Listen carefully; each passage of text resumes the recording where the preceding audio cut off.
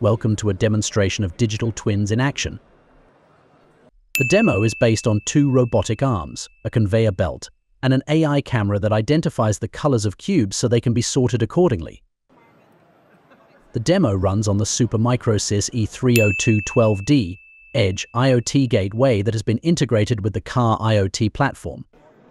The system uses a 2.7 GHz, 8-core, 16-thread Intel Xeon D processor and is able to independently handle all the inferencing, data collection, graphical visualization, video capture, and command execution you see in the demo.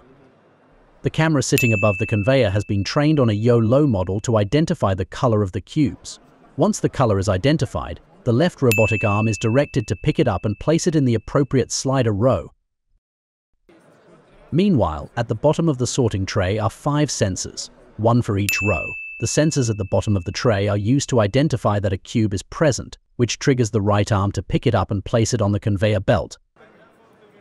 On the user interface, you can see the Kaa IoT platform, presenting low-latency real-time digital twins visualization based on live sensor data from the joints of the robotic arms.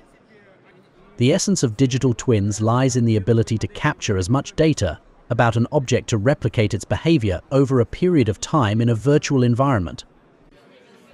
With this data, you can analyze events to determine the conditions that caused a part or component to fail, or predict when similar parts or components will break in the future. The more data you collect and analyze, the more accurate your predictions become. You can also simulate a machine's behavior in the future by changing its parameters and observing the behavior under different conditions. This capability is useful for preemptive maintenance and optimizing performance. When dealing with multiple objects, like our 2 robotic arms, simulating their interactions can ensure smooth operation and improve process efficiency.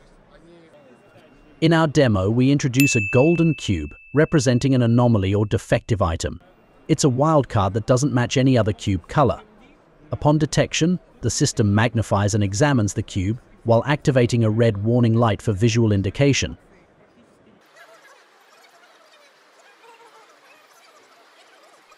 It then hands the cube over to the other arm, which then disposes of it in a designated area.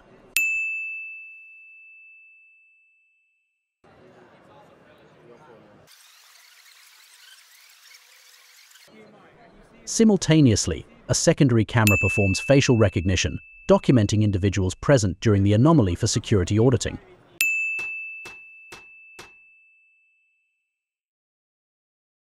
The facial recognition camera can also be used as a full-time security feature to disable operations based on the presence of unauthorized people. Get started today with Edge IoT solutions from Kaa IoT and Supermicro.